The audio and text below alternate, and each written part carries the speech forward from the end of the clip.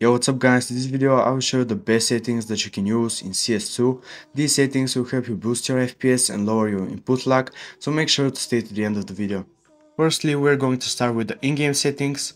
Go to settings, then to video, and now I'm going to show you the settings that will really help you with boosting your FPS.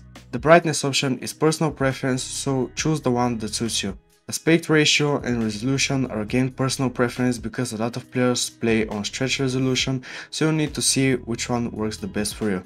On display mode, make sure to use full screen or full screen windowed for the best performance. Avoid using borderless windowed mode as it can reduce your FPS.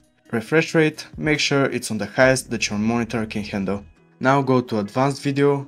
Boost player contrast enabled. This setting won't affect your FPS and will make the enemies more visible. Wait for vertical sync disabled, can cause input delay and locks FPS to your refresh rate.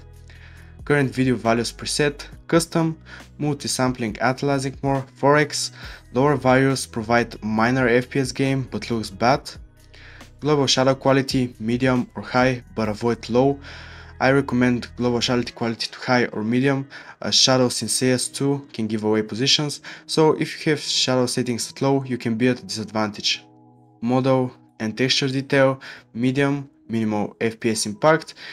Model and texture detail has almost no effects on your FPS in my testing, so you should be able to keep this at medium or even high to enjoy skins looking a bit nicer without a hit to frame rate. Texture filtering mode billionaire, minimal FPS impact and it improves the texture's appearance. Shader detail low, it improves your FPS. Particle detail low, again it improves your FPS.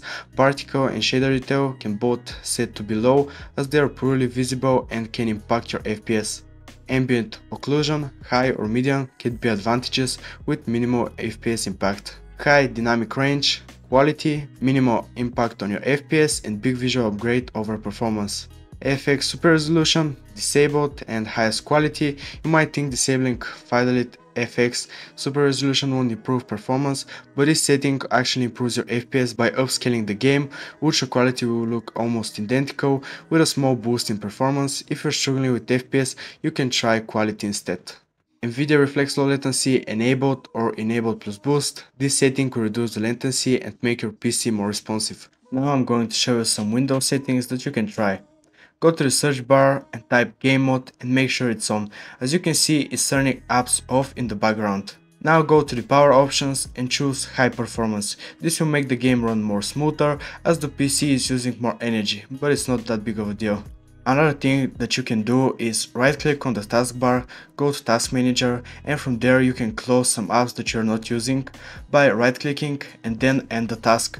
Make sure to use this only if you installed the app that is working and it's not a Windows app. Thank you so much for watching guys, make sure to like and subscribe for more content like this. If you have any ideas for future videos, make sure to leave them in the comments and see you in the next video.